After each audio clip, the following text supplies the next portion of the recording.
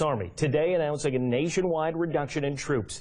40,000 soldiers by 2017, many of those coming from installations in our state. Tim Geithner joins us now with the numbers. Tim, Fort Stewart among the installations that will be losing soldiers. It is, Mike, a net loss of 950 soldiers at Fort Stewart. That out of a total of 4,350 soldiers Georgia will lose in this drawdown, the state accounting for roughly 11% of the reduction announced today.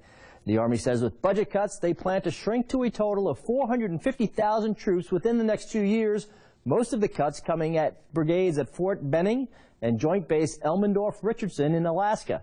But saying Fort Stewart is uniquely strategic and has unmatched capabilities, Representative Buddy Carter of Georgia's 1st District was critical of the cuts. With global instability on the rise and increasingly unpredictable threats, the Army's announced drawdown today is short-sighted. Cutting troops at this time flies in the face of reality.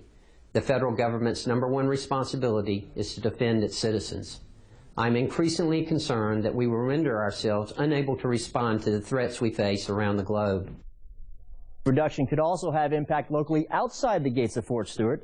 The Savannah Chamber of Commerce estimates the military has a $5 billion economic impact annually on the city of Savannah, and CEO Bill Hubbard says they have long been at work to protect that. Going way back before the base realignment and closures of the last few years, there's been a partnership between ourselves, Savannah Economic Development Authority, Chatham County, and the city of Savannah. And we have hired representation in D.C., and we've had a significant kind of full-time effort making sure that all those decision makers in Washington understand the strategic value of what we have to deliver here, and then also done whatever we can to protect our bases here, protect kind of some of the intrusion of things that often happens around bases, and make sure, frankly, that we're as a helpful community as we can be to the military.